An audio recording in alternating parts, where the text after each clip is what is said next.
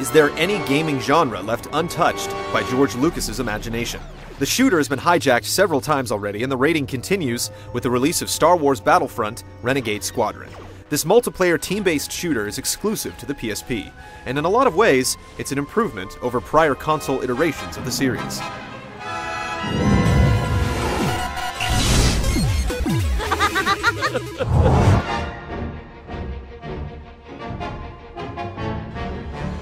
Players get to experience the glorious and, until now, unsung exploits of Renegade Squadron.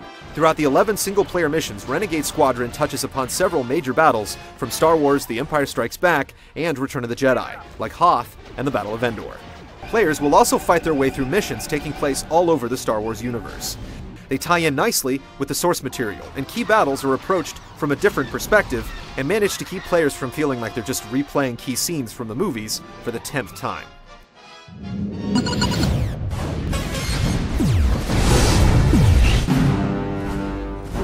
Renegade Squadron has several new features mixed in with some familiar ones from earlier titles. New to Renegade Squadron is an actual single-player campaign. This serves as a nice introduction to the basic gameplay, which has gotten quite an overhaul. Perhaps the biggest change is the complete removal of character classes. Players no longer choose what kind of soldier they want to be from a preset list. Instead, each player is assigned 100 credits that are used to buy weapons and abilities.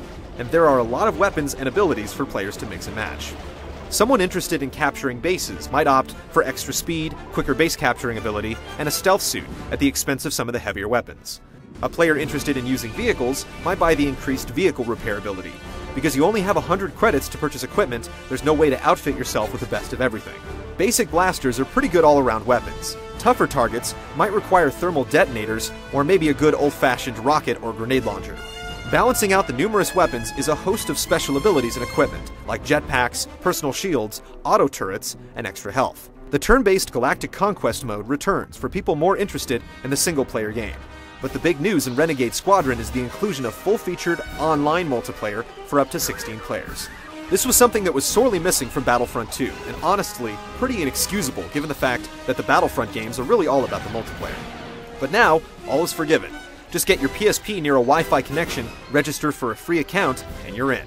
LucasArts has a number of dedicated servers open, and there are plenty of players to hook up with. In addition to the standard Conquest mode, where teams attempt to take control of capture points on one of 11 different maps, there are several flavors of Capture the Flag, including the brand new Hero Capture the Flag mode, where each team has a hero used for flag defense. There's also an Assault mode that is exclusive to the outer space maps. These maps now allow players to land their fighters on capital ships and space stations to continue the battle on foot.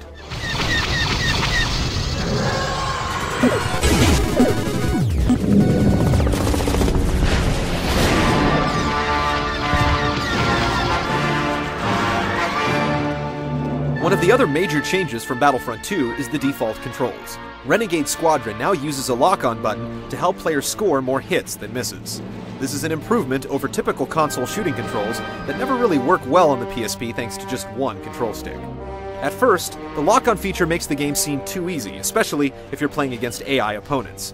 But once you're in the fray with other human beings, you'll quickly discover the roll button, which breaks any lock-on targeting. Just running in and circle strafing your enemies won't work for long. There are just too many ways to counter it. You'll really learn to love the classless character system, as it gives players a lot more flexibility in how they approach each battle.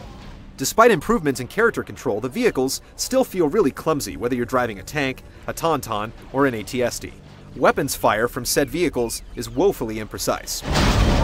The space maps are a bit of a wash as well. Being able to land your craft and fight through small sections of the capital ships is pretty cool, but the actual space combat almost always ends up being two ships chasing after each other in circles.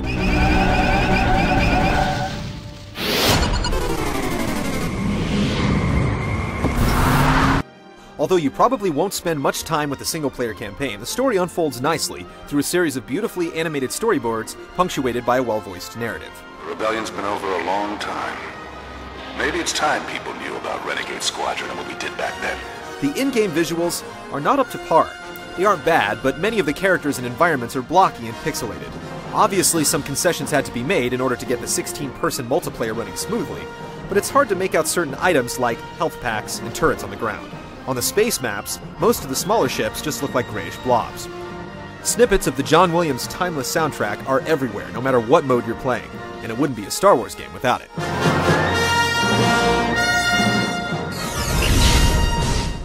Although not everything works perfectly in Renegade Squadron, the most important feature in the game, the online multiplayer, is great. If you're interested in the single-player components, you will come away disappointed, even with all of the different gameplay modes. Without online play, this would be a hollow shell of a game. With it, you're in for one great time on your PSP.